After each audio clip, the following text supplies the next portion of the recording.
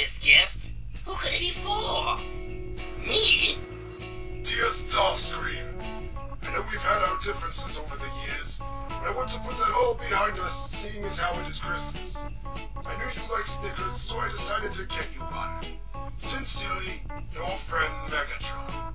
I can't believe this! I love Snickers! It's empty! What is the meaning of this? What is this? There's writing on the other side? Yes, I also decided to eat it for you. Merry Christmas, you twit! No! Curse you, Megatron! Merry Christmas, Starscream! Merry Christmas!